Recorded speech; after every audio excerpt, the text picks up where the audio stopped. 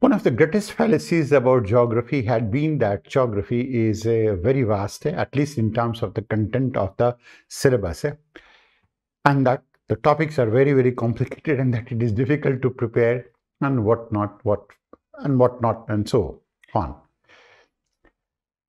Now, the fact is, it used to be vast, but it is still used to be popular. It used to be vast, but it still used to be simple. It used to be vast, but it still used to be very, very mark switching. It used to be vast, but it still used to be very, very, very much palatable as well.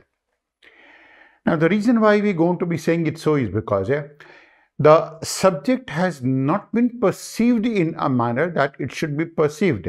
And why it has not been perceived in that manner? This is largely because a good number of the daily wage coaches that we're going to be having it right now, they do not going to understand it. Of course, they have their own limitations. They may be having some strength in that they have a very, very good public relations. They are very popular. They can go on to be very popular.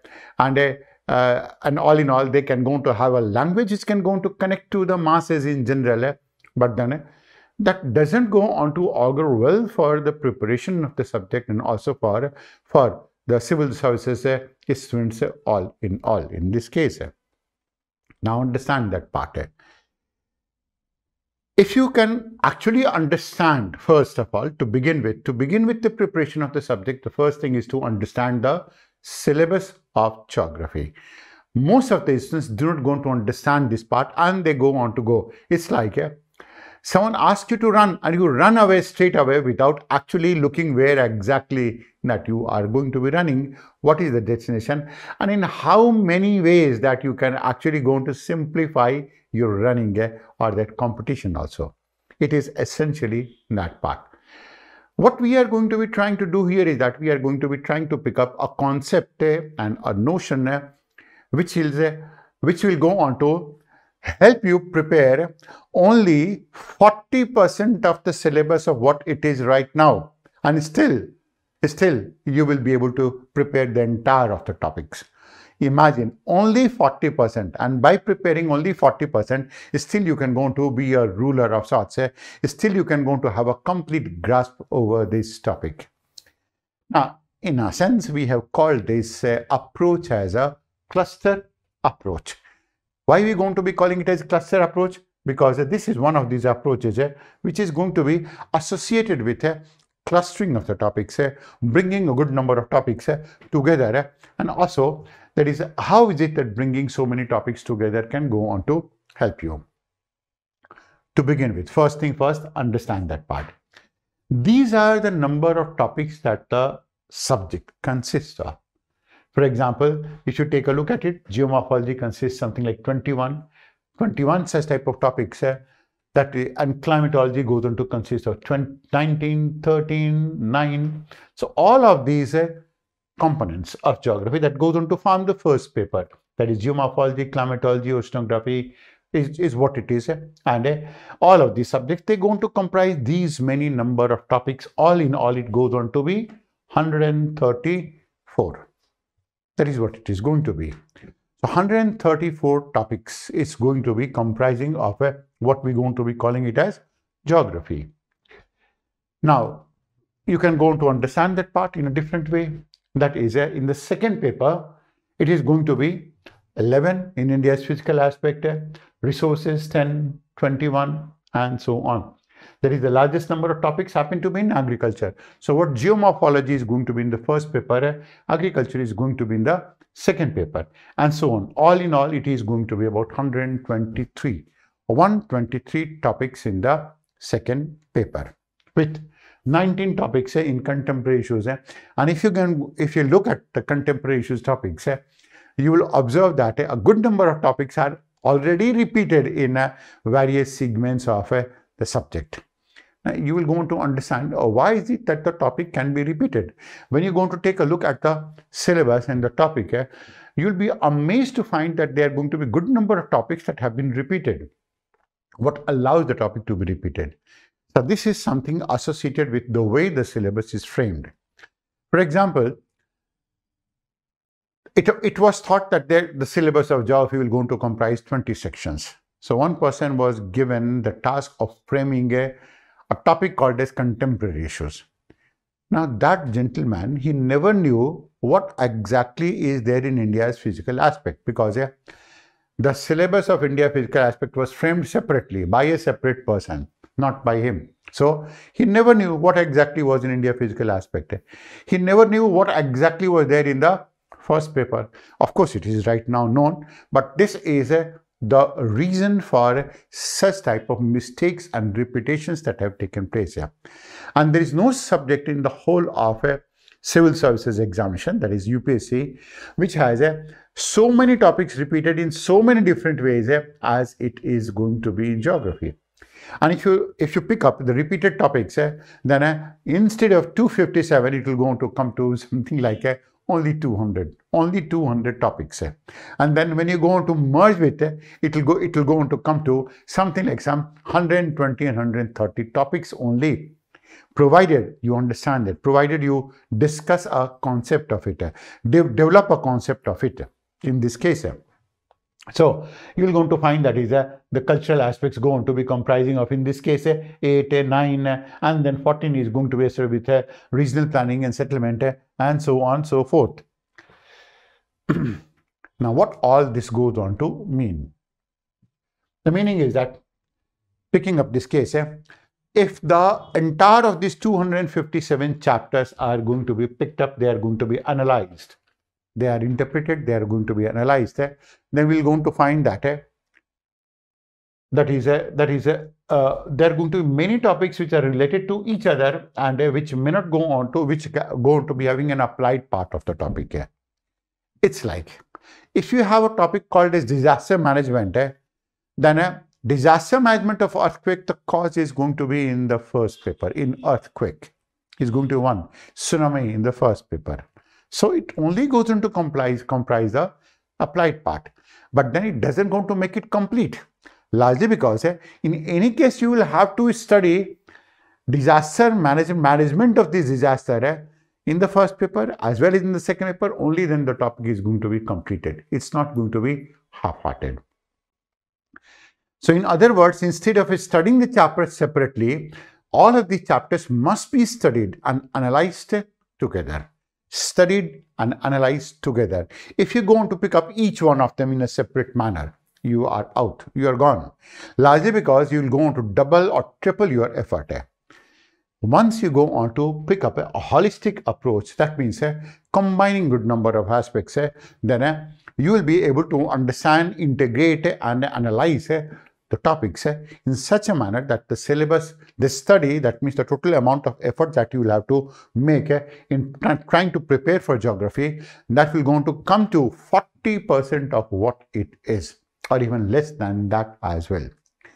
So it is going to be all about, that is the knowledge that you're going to be getting in this approach is going to be correlative and interactive of all the topics. That means it is going to be combining all of these type of topics. Like, you can go to pick up a good number of examples in this case. Here is going to be one of them. One of them is going to be earth movements, endogenetic and exogenetic factors, forces. That is a topic that's a separate topic. Earth movement is a separate topic. Endogenetic is a separate topic. It's by and large same, and exogenetic. It is a part of it. Now, when you study this topic, you will go to find that the correlated topics are going to be, one of them is going to be factors affecting landform. That is one. That is going to be one portion of it, associated with it, factors affecting landform. Because what are the factors that go to affect landform? That is endogenetic factors, exogenetic factors, earth movements, rising, and so on. Other is going to be seafloor spreading and isostasy. That is going to be another aspect associated with it. And in the second paper, you will going to have topics like that of landslide as well as an earthquake. That means the catch in this case, therefore, is that why to study only earth movements, endogenetic and exogenetic forces separately? When you study it, study all the topics together, so that maybe that in this case, your effort will go on to get doubled. But understand the advantage. That means you study one topic and your effort will go on to get doubled. But then what will happen is that you will be able to prepare 1, 2, 3 topics extra. That means in double the effort, you will be able to quadruple or maybe 6 times, multiply it 6 times what exactly that you can obtain out of it. That is the approach that we are talking about. We're going to pick up another example in this case. Now this example is going to be associated with a topic that you can go to understand it. It is going to be, one of these topics is going to be, we have picked up something like 4 or 5 topics. Now all of these topics must be studied together. Not exactly that you're going to study only one topic and that you study only the second topic and so on and so forth. You must study everything together. For example, when you're going to study continental drift, it is foolhardy that you don't go to study plate tectonics. And when you're going to study plate tectonics, it is again going to be foolhardy that you don't go to study something like a mountain building. Also, when you study plate tectonics, it is super foolhardy that you don't go to understand volcanism. And plate tectonics and earthquake, how is it that you can go to leave it? And earthquake and tsunami, how is it that you can go to leave it? That means whether it is going to be continental drift, whether it is going to be plate tectonics, you must go to prepare all the 6 topics together. If you don't go to prepare all the 6 topics together, then preparing only one topic, that will go on to entail a huge amount of an effort. And supposing that you have prepared all the 6 topics together, you know the advantage that you're going to have? That is, you will be able to write something on evolution of the Himalayas, or maybe that evolution Himalayas will go on to be like this. It is going to be just 5% extra effort and you will be able to know that. There is another topic that you have, that is going to be earthquakes in the Himalayas or earthquakes in India, and that will go on to become easy for you. Also, tsunamis will go on to become easy because it's only an application. Earthquake in India, you just have to expand it slightly so that you can go on to pick it up. And then structure and physical features of India, that is also going to be another component associated with it. Structure and physical features. That means while you're going to study continental drift, you don't go on to end up only continental drift. You're going to end up studying all the 6 topics together. And when you are studying these 6 topics together, also going to pick up all of these topics as well along with it. Only then you will be able to take advantage out of it. Now, let's say you have studied only plate tectonics.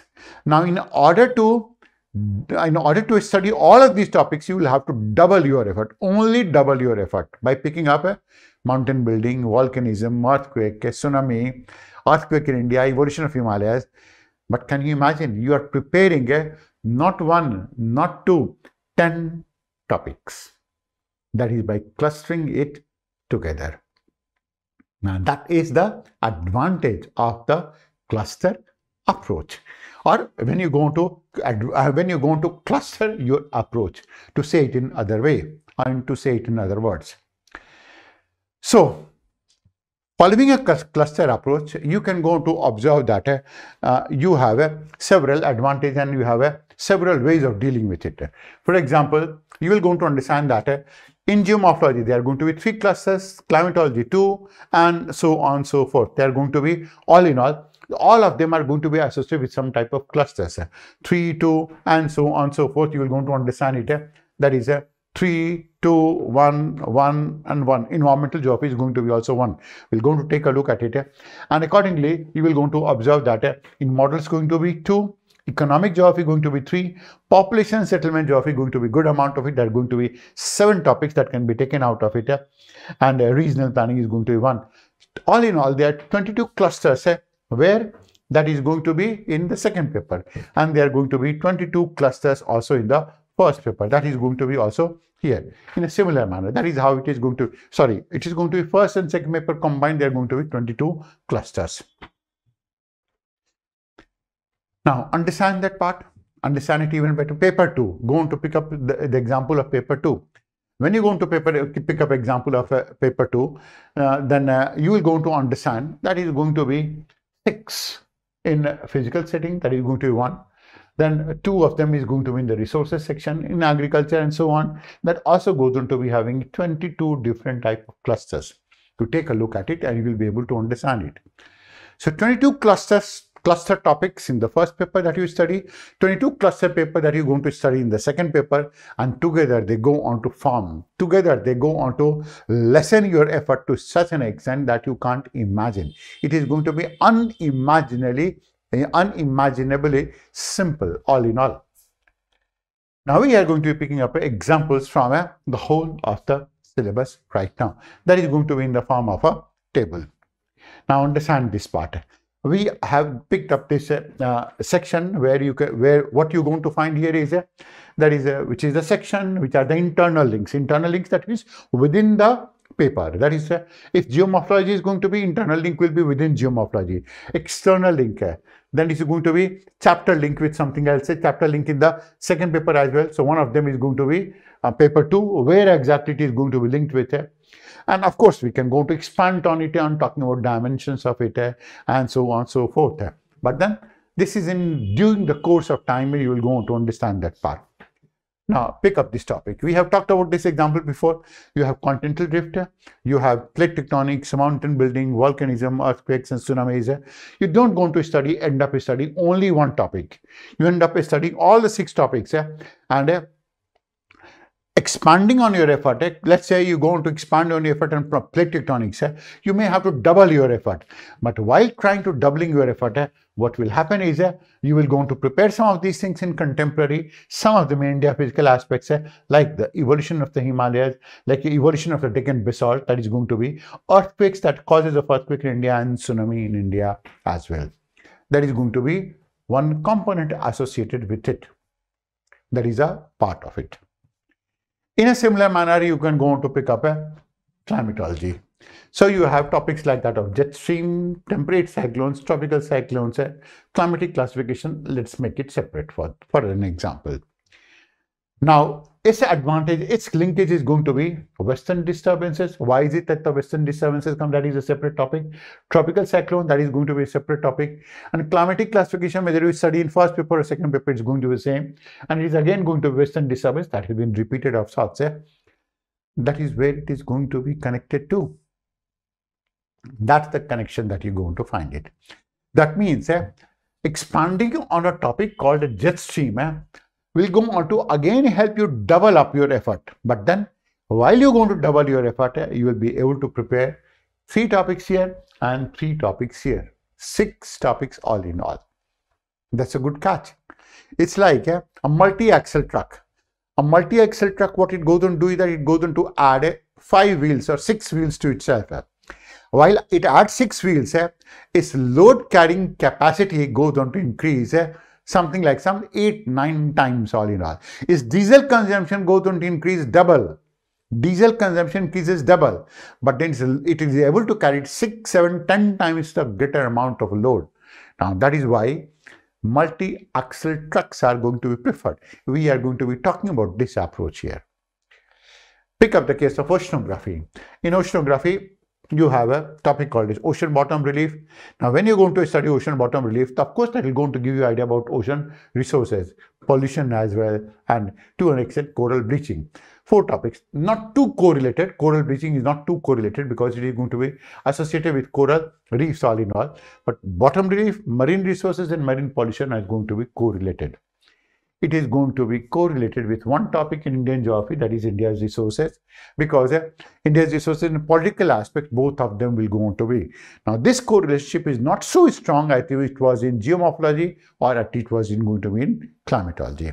But then there is a correlationship, that is, it may not go on to, you may not go on to require to double up your effort, may be required to treble your effort, but still, after trebling, you're going to get no less than a hang of some 5 or 6 topics. Pick up the case of biogeography. Now, in biogeography, what you understand and what you know is you have topics like factors affecting plant-animal distribution. Now, when you understand plant-animal distribution, why is it not that you're going to understand biomes? Why is it not that you're going to understand deforestation and conservation? Because when you're going to understand biomes, in different biomes, in different biotic regions, you have to understand deforestation. And when you understand deforestation, conservation, why not wildlife conservation? And if you're talking about wildlife conservation, Why not agroforestry? Because when you're going to go for forest conservation, they are going to be again correlated. And once you have done that, what are the factors? How is it that temperature affects the forest? How is it that moisture affects it? How is it that winds affect it? How is it that dispersal affects it? How is it that the animals themselves going to affect it? So many types of effects and non-effects and so on and so forth. That goes on to make up biogeography. When you go on to see the manifestation of this chapter in Indian geography, you will go to find it's like almost automatically your vegetation section will be over. Automatically your forest section will also be over. Automatically your wildlife resources will be over. Deforestation will be over. Desertification will be over. Social forestry will also be over. So you don't have to study one topic. By studying, let's say, in this case, only two of them, in a sense, 1, 2, and then 3. Only 3 topics in a general sense, you are able to get hold of and mastery over, complete mastery and analytical, along with analytical ability over 11 topics. That's a cluster. In a similar manner, you're going to pick up another of this cluster here, and that is going to be that's going to be environmental geography. So we are picking up topics like that of, in this case, that is going to be biodiversity. It's going to be one of them. Ecosystem management, environmental management. Because in trying to manage biodiversity, you have to go for ecosystem and management. Now, when you're going to pick up Indian geography, it's the same thing. Resources of India, biotic resources, wildlife resources, and contemporary issues, deforestation, desertification, and environmental pollution. All correlated. When you go for environmental management, you have to take into account what are the problems, and you have to know the problem like environmental pollution. You have to know like the problems like that of desertification, deforestation. And when you manage it and go on to give suggestions, so whether it goes on to be in Indian geography, in wildlife resources, or biotic resources, or forest resources, it's the same in respect to world. But then getting to know about it will go on to give you a greater amount of insight. You will be able to understand it much, much, much better. In human geography section, you have a topic in economic geography like world economic development. That is one topic. Now, the same topic that you're going to study it and understand it in population geography is correlated to it. Is going to be secularization, and that's not secularism. I repeat it, it's not secularism, it's secularization. And then social capital is a part of it. And then you have in one topic in models. In contemporary issues, it is going to be globalization. Globalization is going to be one component associated with economic development. Maybe you can go on to say it's a cause of it, it's going to be an effect of it, and that is what globalization is going to be all about in this case. Picking up a population geography further, in this case, and settlement geography, you will go on to find 2 topics, migration in first paper and migration in second paper. Both of them are correlated. But settlement geography, more properly, you have problems and remedies of urbanization. It is going to be urban growth or urbanization, it's the same thing.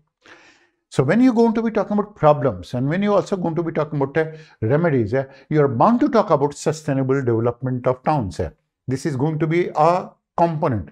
Sustainable development of cities are bound to be, and they are definitely going to be a component of it. So in Indian geography, you will going to find its co-relationship with India's urban problems, with town planning of India, with satellite towns, with sustainable development. All of these 4. India's urban problem, world urban problem, by and large the same. Town planning, that is going to be a solution associated with it. And one of these solutions is going to be satellite town. And when you're going to take the solutions further, it is going to be sustainable development of the cities. So think of it. You just have to study one topic, that is problems and remedies of urbanization with some case studies. In trying to suggest it, you will talk definitely about the suggestions that are going to be associated with the sustainable development of the cities in this case. Take it from another angle. That is going to be taking it from Indian geography perspective. Now, when you're going to take it from Indian geography perspective, you pick up some of these topics and components from there. So you have India's physical aspect, physiography, then you have monsoon, floods, drought. These are, when you want to study certain things like a physiographic regions, physiographic regions goes on to form the base of it. In any case, you have to study that part. Monsoons, flood and drought are going to be co-related to each other in this case. And when we are going to be talking about it, then it goes on to form the base for all the topics in geography in the second paper. You must, despite the fact that you may be having a choice, may not be having this choice, you must study that part. That is physical aspect. And then you're going to pick up a resources section of it.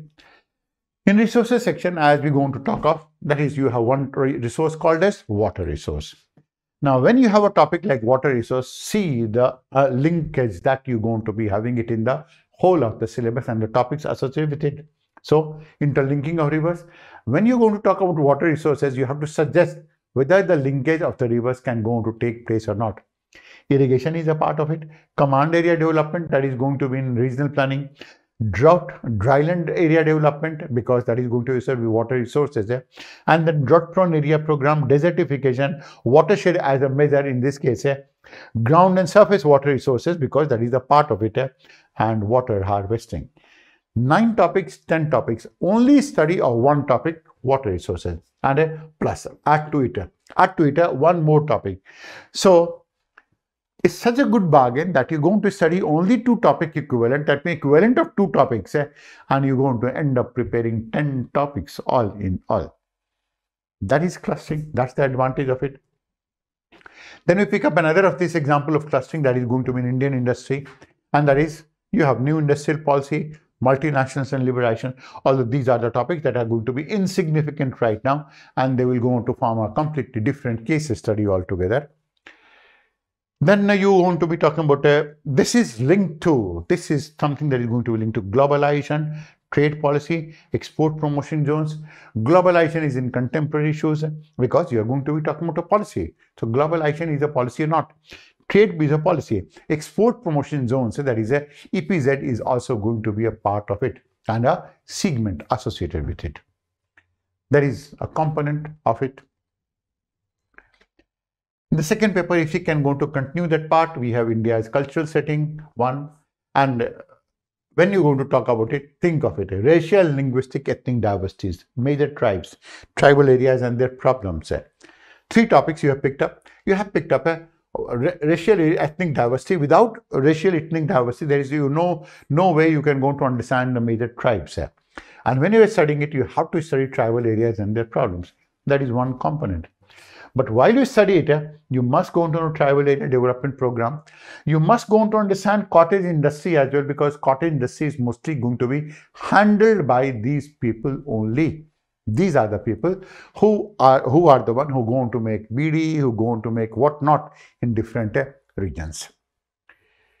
And then you're going to talk about the settlement part, India settlement geography. We have already talked about it, but just for the purpose of repetition from another angle. Urban problems is one, slums and town planning, 3 topics. So urban problems, one part of urban problem is going to be slum as a problem. And when you suggest something, you're going to suggest town planning as one of the suggestions. But then, while you're going to suggest town planning, why is it that you're going to leave sustainable development? There is no way that you can go to leave sustainable development of cities as one of the suggestions. So you just have to pick up only 2 topics here, urban problems. Only 2.5 or 1.5 topic here, and you end up preparing 4 topics. And when you see regional planning, 4 of these topics, we are going to be talking about multi-level planning, decentralized planning, and Panchayati Raj. These are the topics you will not be able to understand it unless you understand cotton industry, because cotton industry is the one that is responsible for giving such type of a decentralized development, water resources as well. So again, 5 topics in that type of a cluster that you're going to find it. So all in all, when you're going to pick up such type of structures and all of them, you're going to find that your effort goes into start getting lessened more and more. Coming to the contemporary aspects of it, you will go on to understand this part. There are going to be 2 clusters here. One of them, that is environmental hazards. Environmental hazards is going to be one topic. It's a large topic. There are a variety of it, which in any case you will going to understand it and study it as part of environmental geography. But let's say you're going to pick up earthquake, tsunami, floods, drought, landslide. They all are going to be correlated with geomorphology and India's physical geology. They all are. Because why is it not that you're going to study in geomorphology? And without studying geomorphology, there is no way that you can go to complete it also. And as you can go to see it, it's also going to be the same thing. Environmental degradation, awareness, desertification, pollution, and correlated it is environmental degradation as a topic. Now, this is a new paradigm that is in the form of a cluster approach, and that is introduced in geography to make the preparation very, very easy, very adaptable. And of course, this is one way in which the aspirants will be able to simplify their topics, lessen their burden to such an extent that you can't imagine. Now, that is going to be a smart preparation of sorts in this case. It is this smartness that will go on to ultimately help you. It is this smartness that you have to actually begin with. And if you do not go on to begin with this type of smartness, of course, you will keep on complaining, but complaining to whom? Are you going to complain to Union Public Service Commission, or to your peer group, or to the people who have sown seeds of doubts in your mind? Think of it. To have more such discussions and analysis, subscribe to our channel and hit the bell icon for notifications on our upcoming videos.